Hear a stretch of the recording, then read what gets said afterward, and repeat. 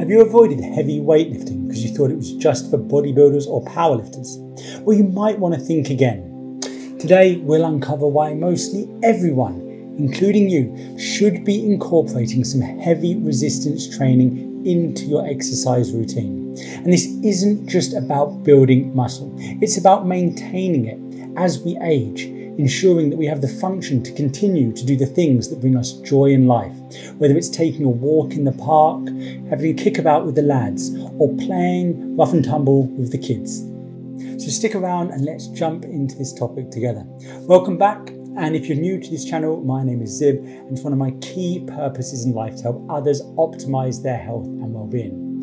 And today's topic is of vital importance. And you might be thinking, hang on a second, I go running, I do yoga, isn't that enough? Well, it might not be. And there's a lot of evidence to suggest that incorporating strength training could be the thing that you're missing. So, why heavy resistance training? Well, let's start off with talking about our muscles and aging. Did you know that when we reach the age of 30, we can lose between 3 and 8% of our total muscle mass every decade? And by the time we hit 50 or 60, that could be up to 10% of our total muscle mass lost every single decade. And it also seems as though this isn't just a continuous linear decline, but occurs in more of a stepwise fashion, in accordance with periods of sustained inactivity in our life as we get older. The key here is use it or lose it. And if we don't use our muscles effectively, we don't give them the signals they need to maintain their mass and strength. And so they just allow themselves to be broken down. A good example of this is if you've ever seen somebody with a leg or an arm in a cast. And when the cast gets removed a month or 2 months later, the muscle on that side is significantly smaller. It's because it's atrophied. The muscle size has decreased because it simply hasn't been used. And there have been some really clever experiments that have shown this impact occurs even in just a short period of time, like a week or 2 weeks. Experiments have put someone's leg or arm in a cast and measured the muscle fiber diameter over a period of time. And you can see that even just after a short period of inactivity, the muscle fiber size has decreased significantly. Now, as we get older and things happen in life, we may then find that we're not exercising as much as we used to, and we go through longer periods of inactivity, not using those muscles. And it's during those long periods that the muscle strength and size deteriorates significantly. But there is good news. We can combat this decline in muscle mass, known as sarcopenia, effectively with heavy resistance training. And other forms of exercise do have significant benefits on longevity, but it's this heavy resistance or strength training that has the optimum benefits on maintaining our muscle mass and strength. And if we look a little bit into the muscle fibers, we can see how this happens. Now, to get a little bit scientific, there are, broadly speaking, 2 main groups of muscle fibers. It's actually a fair bit more nuanced than this, but for the purposes of today, let's go for the 2 broad groups. And that's fast twitch and slow twitch muscle fibers. And the fast twitch muscle fibers, which are vital for speed, strength, and power, are the ones that tend to deteriorate most rapidly as we age. On the other hand, slow twitch muscle fibers, which are vital for endurance, don't tend to deteriorate as rapidly as we age. And this is why stimulating those fast twitch muscle fibers with some resistance or strength training is vital to preserve their mass and strength. And the heaviness of the weight being lifted is an important factor because our nervous system recruits the muscle fibers in a specific manner. When we lift a lighter weight, we're primarily using those slow twitch muscle fibers. But to engage the fast twitch muscle fibers, we need to use a heavier weight. And you can think of it like this. With a lighter weight, less muscle fibers are needed, and predominantly more so of the slow twitch muscle fibers. As the weight gets heavier and heavier, more fibers are needed, more power is needed, so the nervous signals for those fast twitch muscle fibers to move that heavy weight. So, how can we incorporate heavy resistance training into our routine? Well, here's a few tips for you. You want to start off with a resistance or weight that you can move safely for between 4 to 8 reps. And the key here is on safely, going within what is within your capacity. And this is because the term that we've been using here, heavy, is a very subjective one. We're not talking about someone else's heavy, we're talking about your heavy. What feels heavy for you may not be for someone else. And a useful way to picture this is using the RPE scale, rating of perceived exertion. Look at a range between 1 being very easy, up to 10 being extremely challenging. And for the kind of heavy resistance training, strength training that we're talking about here, you'd be wanting to pick a weight that is between an 8 or 9 on that scale. So it's pretty challenging for you, but you need to be able to move it safely. And then comes the choice of exercise, where there's quite a big difference depending on your existing experience level with any kind of resistance training. Ideally, you'd want to be doing the bigger compound move lifts.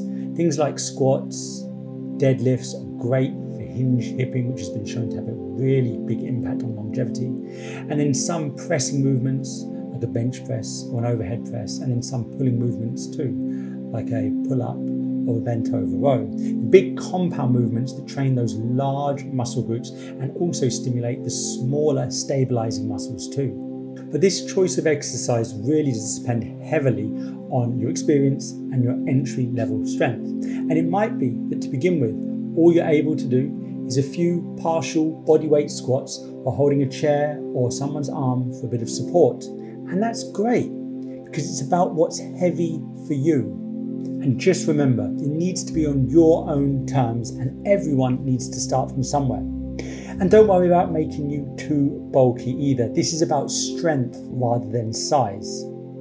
Now, whilst an increase in muscle size does usually bring an increase in strength, the opposite isn't always true, and particularly so for ladies. So please don't neglect strength training because you're worried about becoming overly muscular, ladies. And an interesting point for the ladies is that resistance training seems to do a lot more than simply help us build strong muscles. In fact, research has shown that engaging in resistance or strength training 2 or 3 times a week reduces risk of death from heart disease and decreases risk of death from any cause in women. Now, in terms of how much we should do, most research seems to suggest the optimal point for strength and resistance training is between 30 and 60 minutes every week. And this may be split into 2 or 3 sessions. And as we discussed earlier, between 4 to 8 reps is the optimal range, and between 3 and 5 working sets per exercise seems to give the best benefits. And splitting your week equally between upper body and lower body, choosing those compound exercises if possible. So the lower body, things like squats, deadlifts, leg press, and for the upper body, things like bench press, overhead press, and pull-ups, weighted if necessary. However, if you're completely new to exercise, you could get started by doing some simple bodyweight squats onto a chair. So set the chair up behind you and then you just sit down onto the chair, stand back up again. Sit down, stand up. Having another chair by the side if necessary so you can hold on to it for a bit of extra support. You could do some pressing by doing push-ups on the floor but balancing on your knees rather than your feet to take some of that load away. And you could buy a simple resistance band, hang it over a door and use it to do some pull downs. And all of this you could do at home easily, relatively inexpensively too, which can just help you start to build some of that baseline strength. And once you've got started, one of the things to bear in mind is that you do want to be progressive about what you're doing.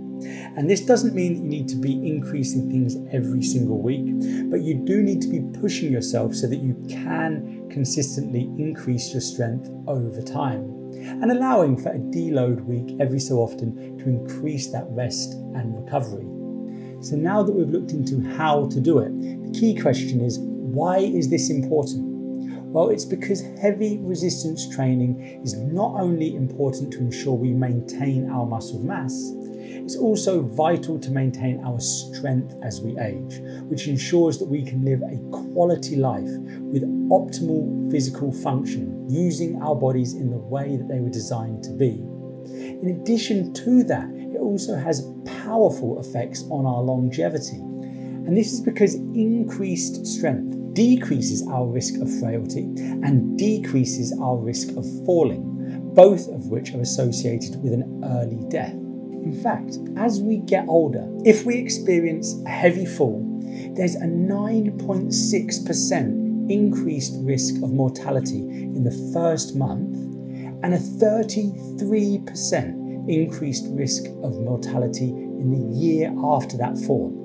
And frailty is not only linked with a risk of early death, but it's also heavily linked with our ability to function effectively in life.